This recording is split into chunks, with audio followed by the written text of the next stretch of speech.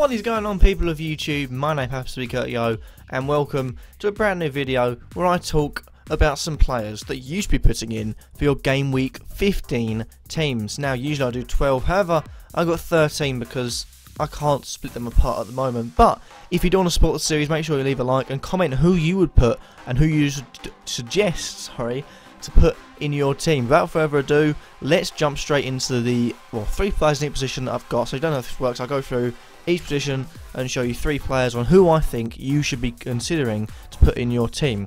So we're going to start off, of course, with the goalkeepers. And actually, we're just going to do it by team. So first of all, we've got an Arsenal goalkeeper by the name of Petr Cech. Recently, they've had a poor run of form. Conceding goals against Spurs, 2 away against West Brom, 1 away against Norwich.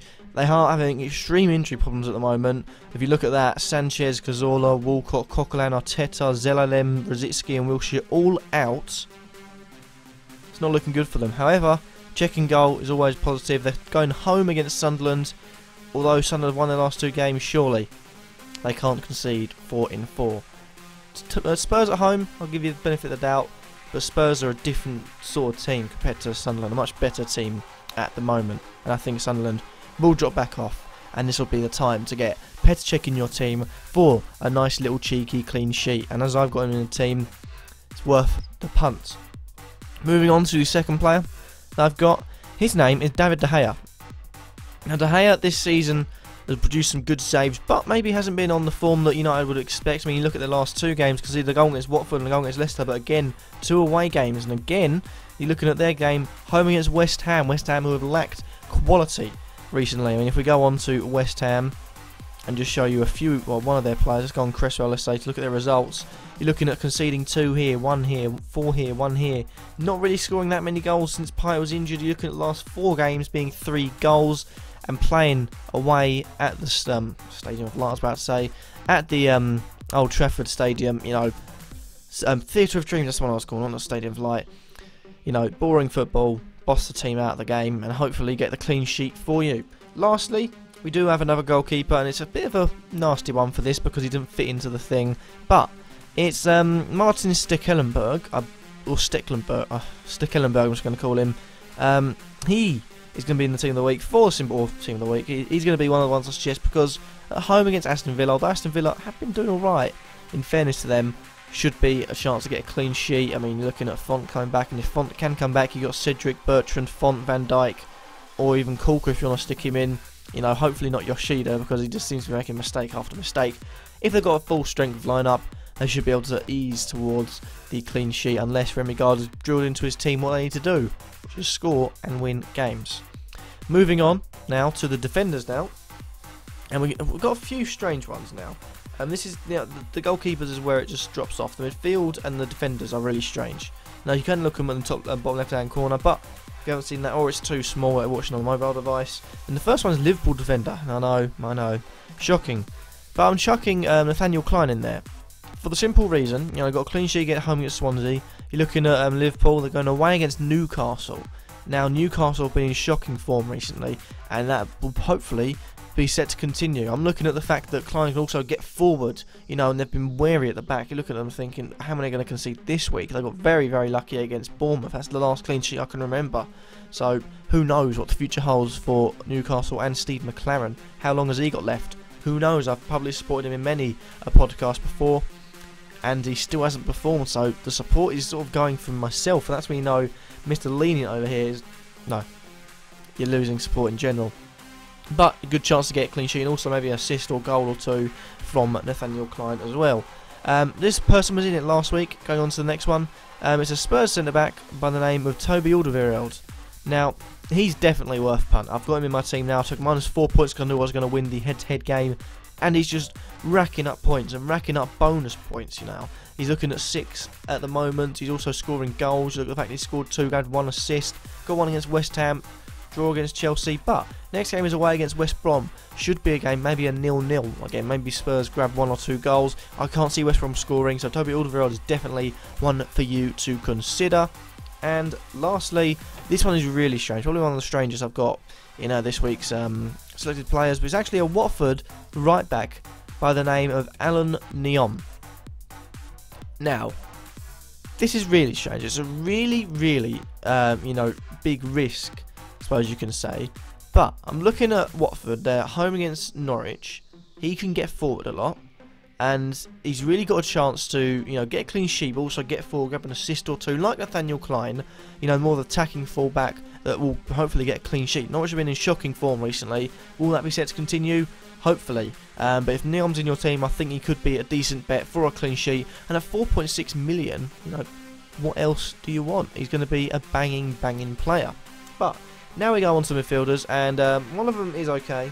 One of them is, pretty good, and one of them is, that's a bit strange. I'm going to burp in a second, so I apologise for that. I can't bother to stop. But we've got an Arsenal midfielder up first, and the only fit one left, by the looks of things, is Mesut Ozil. He comes back, and he's in fine form. Someone asked me on Twitter, I think it was Nick Les, at Nick Nez or Nick Les.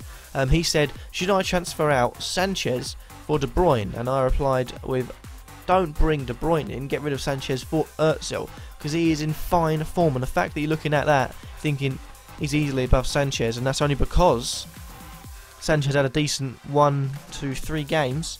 You're thinking, that's 46 points he's got inside 3 games. He's also got 76, that's 30 for the rest of them. Not too good. But Ozil comes in fine form, I must say. You're looking at 10, 8, 8, 10, 5, 12, 13, 5, 2, 5. He's just bringing in the assists, bringing in the goals. He's having a fine season. 2 goals, 11 assists. What more can you ask for? Second midfielder is someone that I've also got in my team. I probably couldn't have just got him on there, but it's Ross Barkley. He's in decent form. He didn't have the best of games, a lot of people said, and he could have done better against Bournemouth, but he grabbed himself up 3 bonus points, a goal and an assist, so who knows? He played against Villa. The only problem is that it could be seen as, he played well against 2 struggling teams that are leaking goals. Yes, it does seem that way, but Palace are coming up. If Barkley can reproduce the form, reproduce the performances he's been putting in the last 2 weeks, he'll be set for another decent week. And I'm keeping faith in him. I was tempted to get rid of him for Deulofeu, but I'm keeping faith in him for the simple reason I believe this could be the week where he starts to show he can be a consistent performer. Maybe not up to the 10-point goodness, maybe just a goal or an assist or a few bonus points for a good performance. Who knows? But definitely worth a gamble. And lastly, probably more of a gamble for me, is Roberto Firmino. Now this is a strange one because he only grabbed up 1 goal and 3 assists since he joined, but with the fact that you got Benteke playing, you've got Sturridge coming back to full fitness. He's marked 100%, but I don't think he'll start or play the whole 90 minutes. Coutinho's a doubt. You're looking at Firmino as the definite starter, because if they go one up top, if Sturridge starts, he'll come off. If Sturridge doesn't start, he'll come on. Coutinho maybe won't last 90 minutes. Firmino will last the 90 minutes. For me, it's definitely worth taking a risk on. Although it has been some shoot a lot, I don't think they can afford to, because if it's going to be a tight game, which it may well be against Newcastle. Who knows? Newcastle gave Chelsea a 2-2. Who knows what Newcastle turn up? But even with that, he can make sure he gets himself a few little points. Goal and assist, and he's against Newcastle. So come on, this is the game to shine. But lastly, we've got a few attackers, and I'll go through these really quickly. The double barrel one, this is where we get the double barrel one, is Ighalo and Deeney. Now I can't split them apart. Deeney's in fine form. He's a penalty taker, but he dropped himself up a goal and assist, then a goal and a goal. And looking at 2 clean sheets, another goal. He's in good form. Before he wasn't finding the net, now he's found the net. He can't stop finding the net. 4 goals in the last 5 games, pretty decent. And also an assist in that 5 as well. So assist or goal in the last 5 games. And I'm looking at the fact that Watford have got Norwich. They're going to score. It's pretty secured that. But you look at who's goal scorers this season, you'll find Abdi, Ighalo and Deeney. Abdi scored on the first day. Nope, he didn't. I thought he was the one who scored on the first day. Might be thinking of Ighalo, but Abdi scored once. That's it. The rest of it has been Deeney and Ighalo. So surely you've got to get one of them, if not both of them in. If Vardy wasn't in fine form, or if Lukaku wasn't in fine form, I would take one of them out for Deeney. Then you've got a secured goal scorer on there. And if not, they'll be setting each other up. So definitely worth putting one of them in there. Next up, we've got an Arsenal striker. Now, I know I'm going to get a bit of stick from Arsenal fans, but Olivier Giroud. I really rate him. He is very, hot and cold. Katy Perry, hot and cold, yes or no. But he's a goal scorer. You're looking at the fact that how much football he's played, he still scores goals. He's come on for 90 minutes, scored goals. He's played 11 minutes and scored goals. 16 minutes, scored goals. 90 minutes again, scored goals. 27 minutes, scored goals. 83 minutes. He can do it because he's a natural goal scorer, gets himself in positions. He does miss the occasional chance, but he scores goals, so definitely worth putting in your team. And lastly, this is a tough one, but I decided to go with Graziano Pella. He's coming back this week. I think he was suspended for the City game, 5 yellows.